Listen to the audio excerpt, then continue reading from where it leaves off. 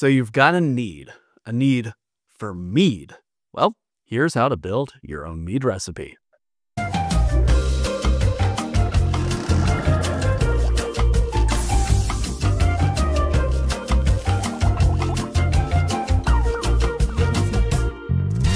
Mead is often argued to be the oldest alcoholic beverage on the planet. And it makes sense, right? If some bees have a hive inside of a hollow and rainwater gets in there, the yeast starts doing its thing, it's going to turn into mead on its own. And just imagine a prehistoric person coming across that, drinking that sweet fizzy water and then realizing, hey, this is kind of nice.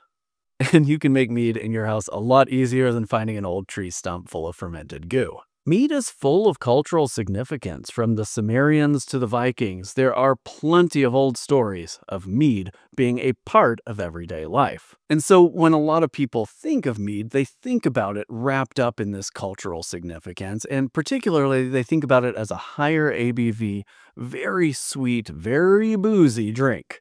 And it can be that.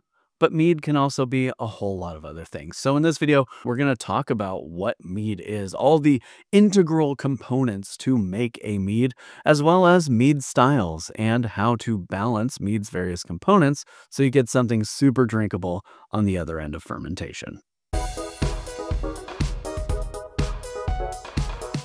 Obviously, mead is a drink, and so water is part of every mead recipe, even if it comes in the form of fruit juice.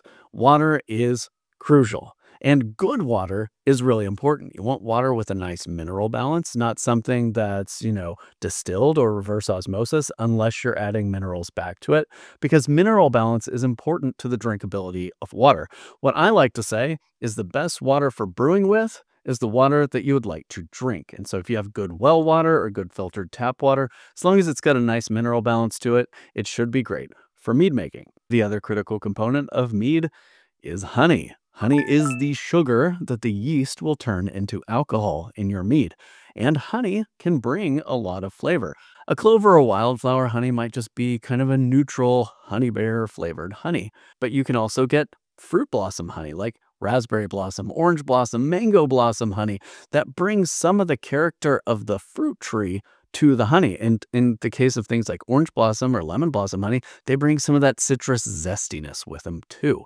There are also honeys like forest honey or buckwheat honey that bring a really dark, deep depth, almost a molasses character to your mead. Your honey varietal is a super important choice you'll be making as you're building your mead recipe. And then, like I mentioned, yeast is in there.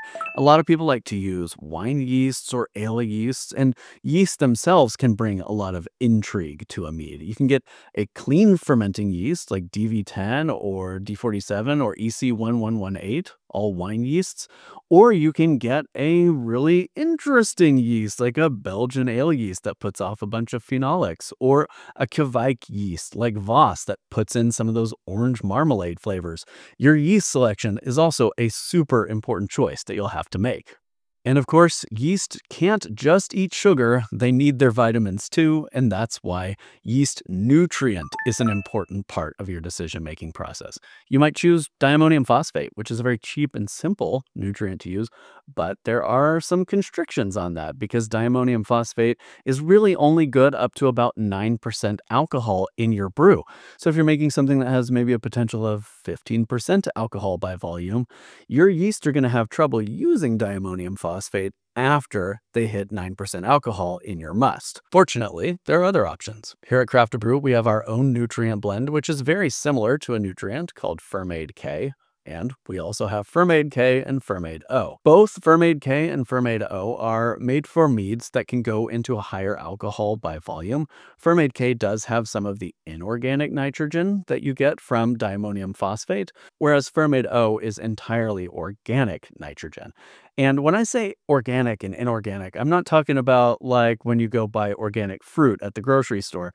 I'm talking about how the molecules are actually put together way down on the molecular level. And yeast can use different types of bonded nitrogen differently depending on how it is assimilable to the yeast. I know that all sounds really, really intense. Fortunately, out there on the internet, there are a wide variety of mead nutrient calculators that will do all of the thinking for you, and we'll put some links in the description to those. And then, while not an ingredient in your mead, sanitization is a super important process in making sure that you get the mead you want out of your ingredients, because sanitization helps ensure that the only microbe in your mead is the yeast that you put in there. And so a great sanitizer like Starsan, which is a no-rinse sanitizer, or the one-step sanitizer that we sell at CraftaBrew, are great choices for making sure that you are getting as many of the microbes off of your gear and equipment as you can before your ingredients go in. And then lastly, also not ingredients, but also crucially important, is your fermentation gear. And here at CraftaBrew, we have a variety of different fermentation kits, but what you really need is a bucket with a lid, an airlock, or a carboy with an airlock. And the latter is available in our mead making kit. Either your bucket or your carboy is your vessel that your mead is going to ferment inside of. And you want to make sure that those are also sanitized with your sanitizer. And you want to make sure that your seals are nice and tight so the carbon dioxide generated by fermentation goes out, but nothing bad like microbes or acetobacter or fruit flies can actually get in. And that's why we use a gasket or a grommet or a stopper with a water airlock, because that ensures that your mead is safe throughout fermentation. There are a number of different styles of mead. Mead is probably the most versatile homebrewed beverage that there is, other than maybe kombucha. And so there are categories for mead styles, and we'll put some on the screen here for you. There's, of course, the traditional mead, which is just honey, water, and yeast. Melomels, which are fruited meads. And sizers, which are meads made with apples or sometimes pears. There's the metheglin, which is a spiced mead. A lot of people like to put cinnamon or nutmeg in those. There's the bochet, which is mead made with honey that has been caramelized. And, of course, there's the piment, a mead made with grape juice. Or the braggot, which is a mead-beer hybrid. Or an acerglyn, which is a mead made also with maple syrup. And the last one I'll mention, the capsicumel, because it's one of my favorites. It is a mead made with peppers. Generally, it's made with one really hot pepper in the mix. And sometimes it's even made using fruit juice alongside the peppers and honey. There are a lot of mead styles out there, and so really do some research, look for some tested, trusted recipes before you build your own recipe to see what's working for others. So now you're ready to build your mead recipe. First off, choose your honey. What kind of flavor are you looking for? Are you looking for something zesty or fruity or neutral or deep and complex?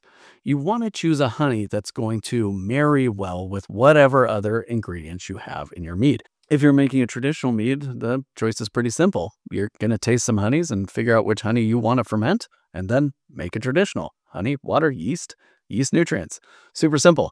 But if you're making something like a melomel with fruit in there, what kind of honey might pair well with dark cherries, or with guava, or with starfruit?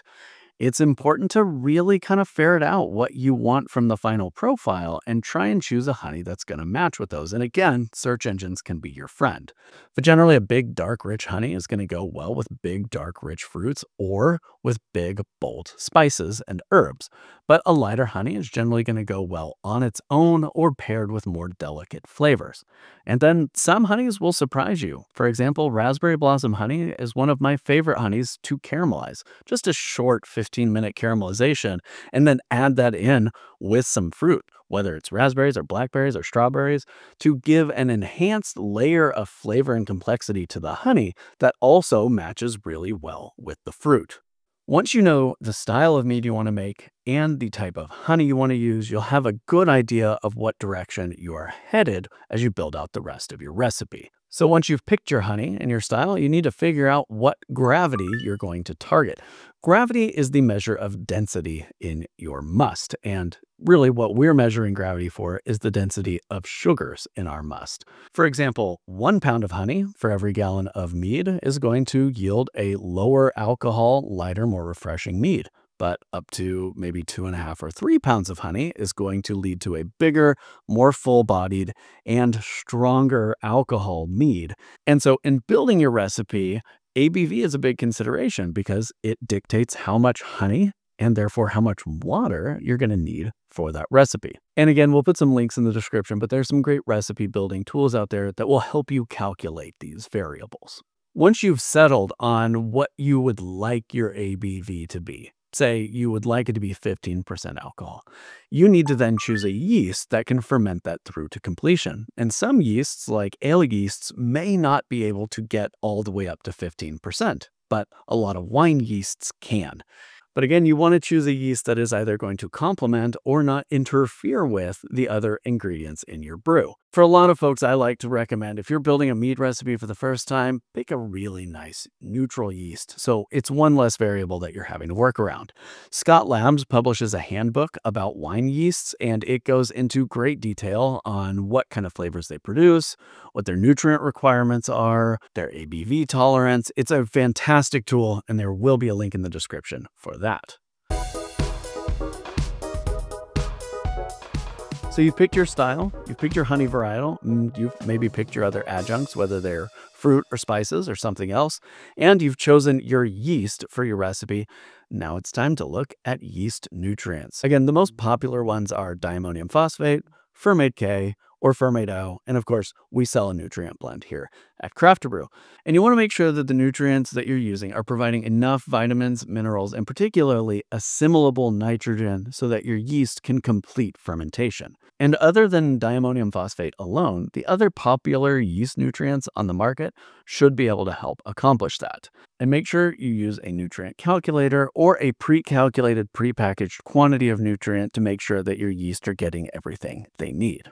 So a session mead is a mead that has a lower alcohol content, meaning you have less honey, meaning you have less work for the yeast to do.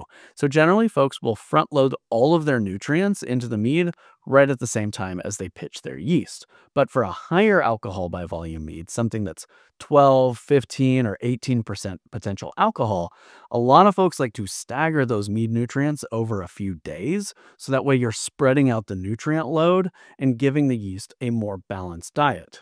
This helps to avoid temperature spikes that can create off flavors in the mead and generally just stress out your yeast. This method of adding nutrients is called staggered nutrient additions, and generally folks will do either 3 or 4 nutrient additions in this protocol. So however high the potential alcohol content of your mead will help dictate when you want to add nutrients. Lower alcohol mead, nutrients up front; higher alcohol meads, stagger those over the first few days.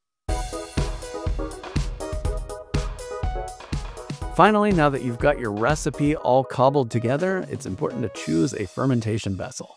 If you're not using any adjuncts like spices or hops or fruit, it's pretty common to just ferment that in a 1-gallon carboy. But if you're using fruit or dry hopping, or you're throwing a bunch of cinnamon sticks and nutmeg in there, you probably want to use a bucket, and you probably want to use brewing bags to make it easy to pull those ingredients back out. Stuffing a bunch of fruit or spices into a carboy can make for a real pain later when you try and get those things back out of that very narrow neck in the carboy. I generally like to advise people to use a bucket for primary always and then transfer to a carboy, but there are definitely ways of making mead using a single vessel, as long as you know that you might be limited to not using bulky adjunct ingredients. Building a mead recipe is not super complex. However, refining one can be. Sometimes I have brewed 5, 6, 7 batches of a mead recipe until I get it dialed in just right. But that's the fun of homebrewing: experimentation, refining, and making something that's truly your own. Of course, we want to hear from you. What are your favorite mead recipes? And is there anything you think we missed in this recipe builder video? Drop a comment below and let us know. Make sure to hit that subscribe button below so you don't miss any future content from us here at CraftaBrew. I'm BC for CraftaBrew. Thank you for joining us, and until next time, I hope you've got good things brewing.